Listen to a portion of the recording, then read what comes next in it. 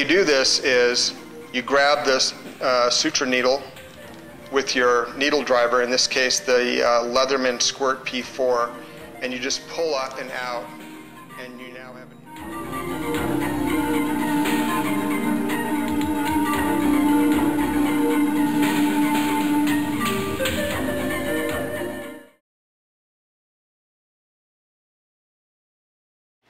If you're in a controlled environment, typically we're going to use a suture kit, and in that suture kit is going to be a needle driver.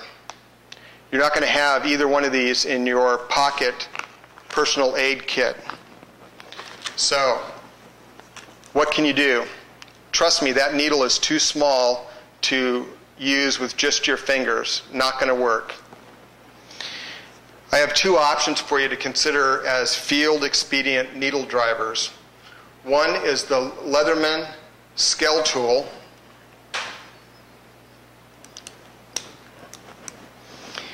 And it'll be difficult, but you can use the plier tips as a needle driver to drive that needle. Another option, and I think a very useful option, is the Leatherman Squirt P4. This is a great little tool. It's got a small plier tip. More importantly, it's spring-loaded, and that's going to make picking up the needle and driving it easier. All right, let's get into the nitty-gritty of the technique itself. Three simple things to keep in mind, and I don't mean to minimize this technique. To be honest, suturing is something a little bit difficult, but if you're going to do it, I figure in a remote situation, if you can remember these three things, you're probably going to be successful. Number one, the check mark. Number two, long over to short. And number three, 2, 1, 4. Again, check mark, long over to short, 2, 1, 4. We'll talk about those in a minute. Let's take a look at a basic wound. So there's the surface of the skin. There's the wound. Here's the check mark. This really represents the suture. This is the short tail, long arm, long tail. Keep that in mind, and I will keep reinforcing that as we go through actual suturing. Remember, it's a V or check mark, short arm, long arm. As you're suturing, you're going to place your needle driver. In this case, we're going to be using our Leatherman Squirt. You're going to be placing that in the V, and you're going to be wrapping the long arm over the needle driver towards the short. Again, there's a V.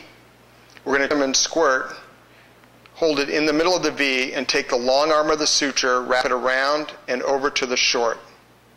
One last little word of caution before we actually suture.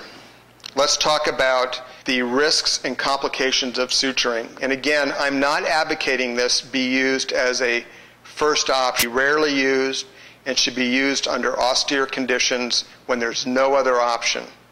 Should be very rare. The risks of suturing: abscess formation, damage to underlying tissues such as tendons, nerves, and the vasculature. You also have to worry about a retained foreign body. So this is not something to be taken lightly, and if you're going to do it, you and your buddy should discuss this option, and both of you should understand the risks and complications, and you should both decide that this is the only option. All right, let's get down to the business of suturing. So at this point, we've considered that this is the only option.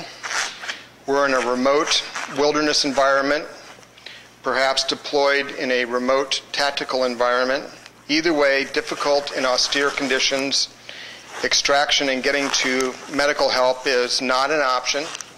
All other options have been considered, and we've decided on suturing. And we've decided on suturing between you and your buddy. You both understand the risks and complications. The bleeding has been stopped. The wound has been cleaned and irrigated, and we're ready to start. We reach in and pull out our suture material, and again, we realize we're not going to have a needle driver. We're going to be using our Leatherman Squirt P4. good field option. You also may or may not have a pair of scissors. You're going to need something to cut the suture material as you proceed. If you don't have scissors, remember in the first aid kit we've got a single-edged razor blade. Just be careful you don't cause another wound or cut yourself. All right, I've got the wide-angle lens on to make it easy. Let's get down to the actual wound. Now, I couldn't get anybody to volunteer a wound, so I've got the standard training model here, and this is a pig's foot. Let's take a look at the wound that's right there. That's perfect for our demonstration. We're going to be closing that wound right there. Let's talk real quickly about orientation of the wound. I'm going to recommend to you that you orientate the wound so that it's parallel to your body and not perpendicular to your body.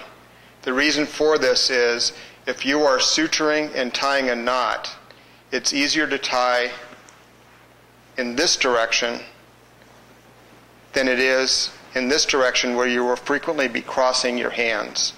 So orientate your wound parallel to your body.